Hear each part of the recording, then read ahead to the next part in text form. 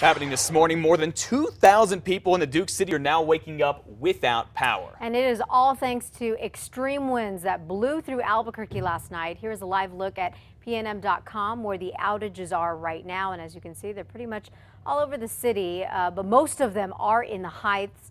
And here is a live picture off of Tramway between Comanche and Montgomery this morning. PNM tells us that winds snapped or damaged 11 high voltage transmission poles here last night. This area, Tramway between Comanche and Montgomery, is still closed this morning.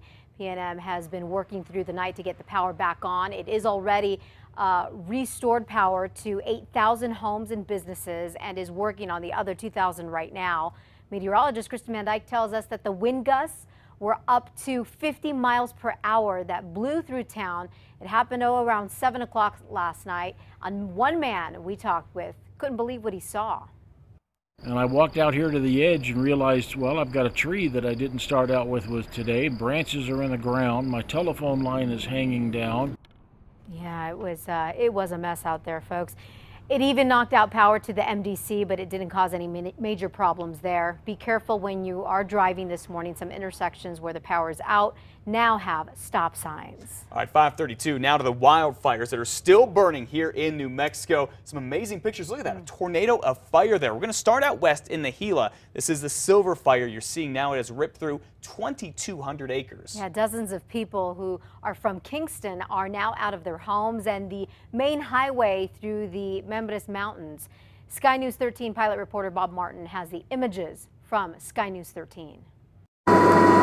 Boiling columns of smoke just west of Kingston are getting closer to the small community. At the base of the most threatening column, an inferno. Intense walls of fire racing through thick, dry forest. Flames sometimes a couple of 100 feet tall. Flame tornadoes swirl through the fireground. The terrain here is so rugged, firefighters on the ground have not been able to attack directly, except when embers briefly blew across Highway 152. That spot fire was quickly put out.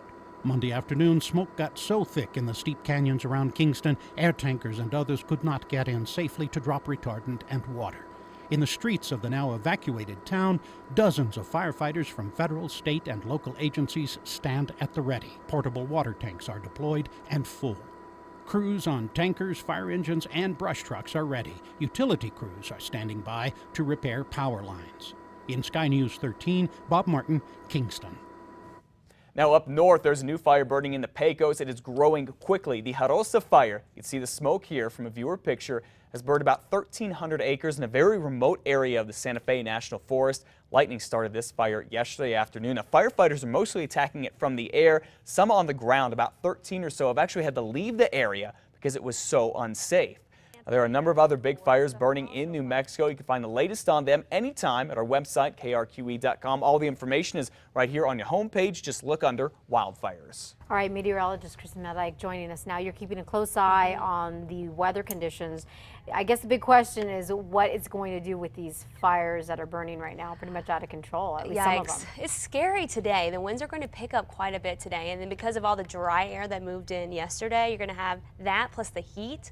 So it's going to be really, really tough today on the firefighters, and you know, the fires could spread pretty dangerously quickly for this afternoon too because of the winds picking up. Humidity right now at 19% in Albuquerque, 31% up in Santa Fe. We're anywhere from 13% in Los Alamos, so we're only looking at 20–25% maybe humidity up in the mountains. It's going to drop significantly to single digits as we go into the afternoon, and winds are going to pick up. Right now, winds aren't bad, but going into the afternoon, we're going to have westerly winds all across west-southwest winds. Some of these are coming from the west and southwest across the northern mountains, sustained at times between 20 and 30 miles an hour, and we could see gusts between 35 and 40 miles an hour. Red flag warnings have been issued because of it, and even down to the Gila, it may not be quite as strong as that, but we're going to have consistently breezy to windy conditions there, where we could even see gusts over in the Gila, where that other fire is, gusting near 35 miles an hour, and those winds will be out of the west as well. So windy, very dry, and very hot. It's going to be a really tough day today. The winds do back off a bit tomorrow, so there is a little bit of an upside there. All right, and make sure you keep it right here on KRQE for the very latest on the fires and fire restrictions. You can get the details along with the very latest anytime online. The murder trial of a former APD cop is getting ready to start up this morning. Now, everyone agrees Tara Chavez was shot and killed 6 years ago. The question, though, did she kill herself or did her husband Levi kill her and make it look like a suicide? News 13's Alex Goldsmith has more. This trial has been years in the making since Tara Chavez died of a single gunshot wound in October 2007.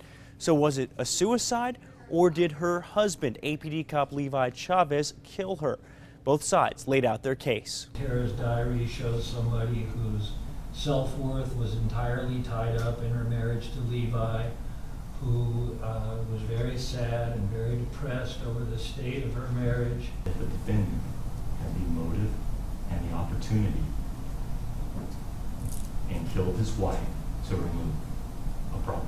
The prosecution argues that problem was keeping Tara from turning him in for insurance fraud on his truck, which Levi had reported stolen. The state also claims Tara Chavez's position in bed and the condition of the gun makes suicide unlikely.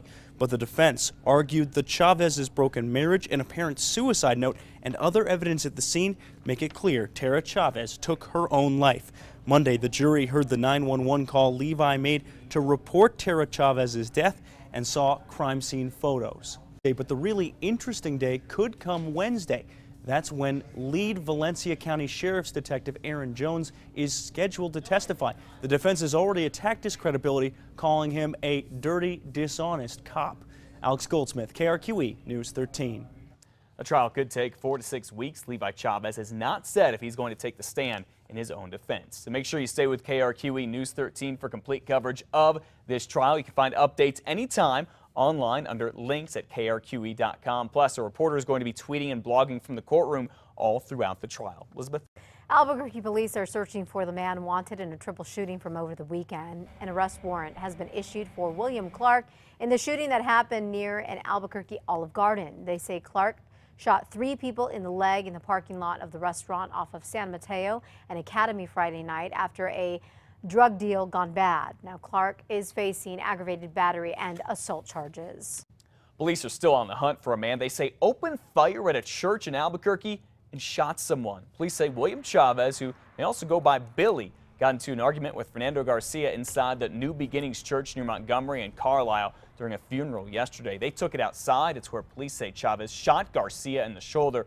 He was rushed to the hospital but should be okay. Chavez took off in an older black Chevy Impala. Police say the two definitely know each other, but we are getting conflicting stories about exactly how.